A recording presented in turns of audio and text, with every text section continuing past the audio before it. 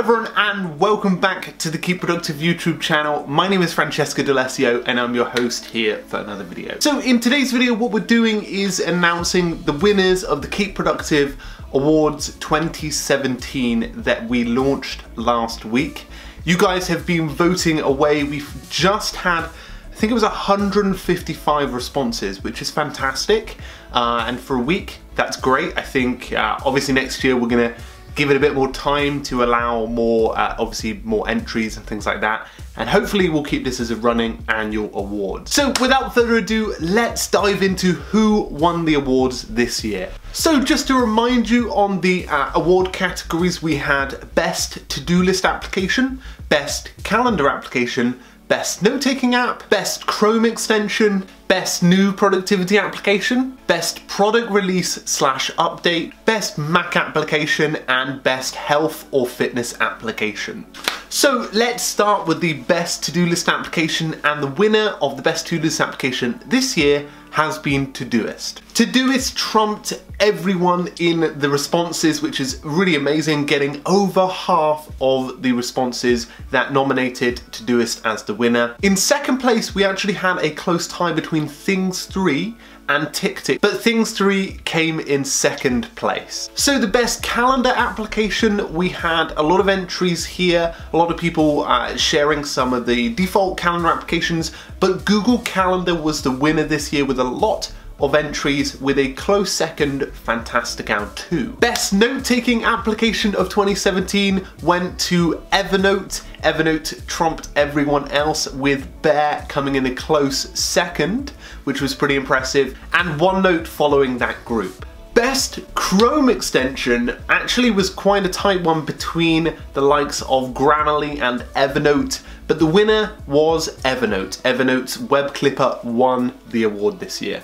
The best product release of the year actually stood out, and that was Things 3 as the winner this year, with TickTick 4.0 as the second place, but Things 3 won that one. Best new productivity app went to Things 3 again, which is pretty impressive.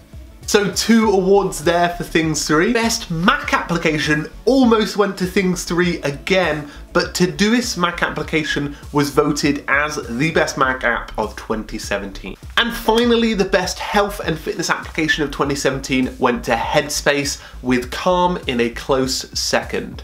So guys, those were the winners of the Keep Productive Productivity App Awards of 2017.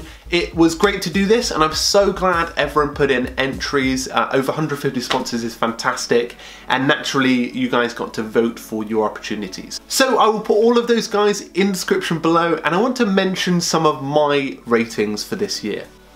So I would give the best to-do list app of 2017 probably to TickTick, and mainly because I think what it's done in terms of chasing and catching up with the likes of Todoist has been very impressive. So for best calendar application, I would probably give it to Calendars 5, which I've been thoroughly impressed with this year, and very much looking forward to Calendar 6. In terms of a best note-taking application, I would give a really big head nod to the likes of Evernote. I think Evernote did a great job this year.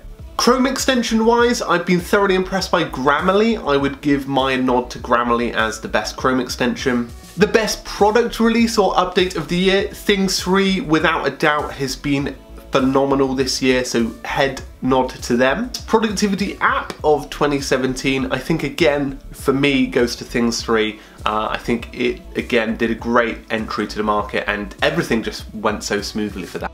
The best Mac app of 2017, I would give that probably to Notion. Notion would be my nomination for that. And finally, my best health or fitness application would probably head for a Lifesum. I've been very impressed by that application in 2017. Anyway guys, I hoped that you enjoyed the awards this year. I really appreciate it. If you want to watch 2016's awards of what I nominated for and voted for, that was just for myself. No one voted that year, but this year and annually we'll get you guys to vote. Then I'll put it in the description below. But guys, I really appreciate it. I hope that you enjoyed the awards. I hope that the outcomes were great for you. Feel free to discuss it in the comments below. It'd be great to hear what your opinions are on the final nominations, so feel free to pop those in the comments. Anyway guys, thank you so much for stopping by. Make sure to have a great week. Make sure to subscribe if you're not, and have a great day. Keep productive, and I'll see you guys very, very soon. Cheers.